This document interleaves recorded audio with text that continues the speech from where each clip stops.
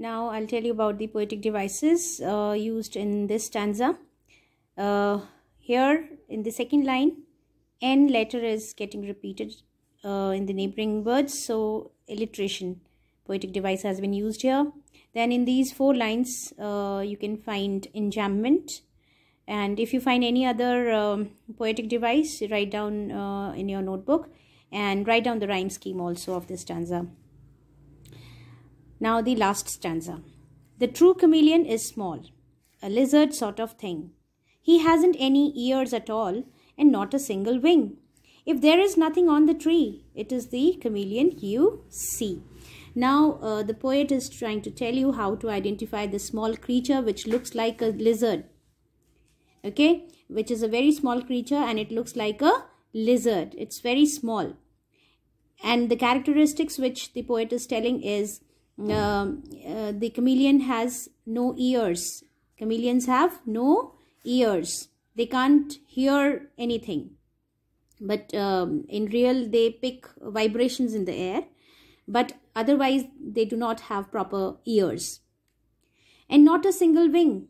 Like some lizards have wings. There are flying lizards, dragon lizards. But chameleons do not have any wing.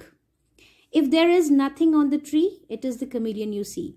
Here, she is trying to tell you that chameleons have the ability to change their color, to camouflage themselves with the surroundings.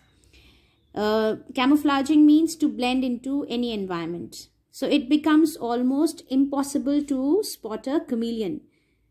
Alright, so when you find a chameleon with great difficulty on a tree because of its camouflaging nature, it is the chameleon. That means you will realize that it is which animal? It is the chameleon you have seen.